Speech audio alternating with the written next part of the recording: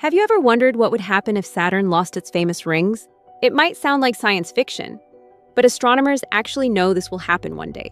Saturn's rings are made of billions of tiny pieces of ice and rock, orbiting the planet for millions of years. But slowly, almost invisibly, this material is raining down onto Saturn, like a shimmering waterfall of ice. Data from NASA's Cassini spacecraft shows that Saturn loses up to 10 tons of ring material every second.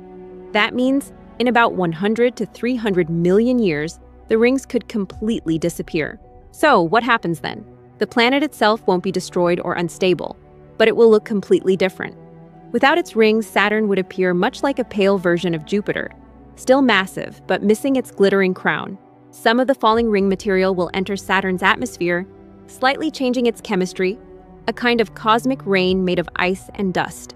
But there's a twist. If one of Saturn's moons ever breaks apart or collides, new rings could form again. Because in the universe, nothing lasts forever, not even Saturn's beautiful rings.